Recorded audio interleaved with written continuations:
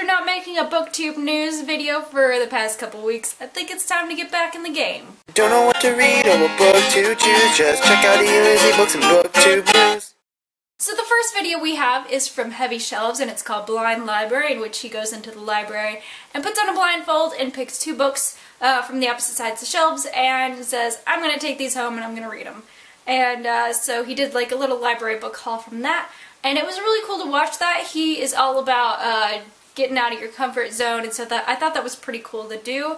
I know sometimes I'll go to the library and not look at summaries, I'll just look at the covers or just like the spine and pick books that way. I know that's not totally blind librarying, but yeah, I think that's a lot of fun to do, is just go into, you know, the library and just go, okay, these are the books that I'm gonna get, not gonna even pay attention to what they're about, just gonna take them, gonna read them. I think that's cool. I think that's really fun.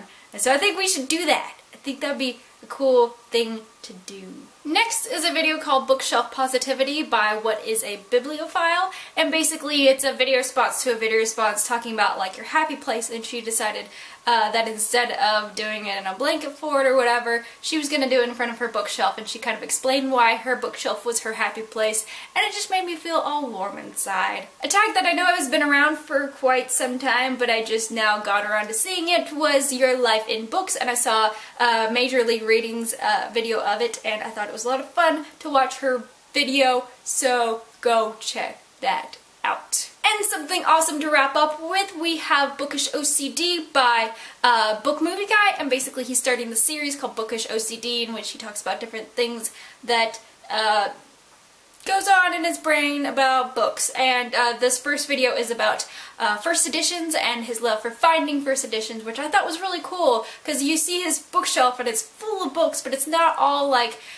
brand new books, and so I thought it was really cool for him to talk about like how he likes to collect books and find books and things like that, and it's not all like full retail price, and so definitely go check that out. I thought it was really cool. So that's all I have for you this Friday. I hope you go check out these videos and let me know below what are your favorite videos of this week.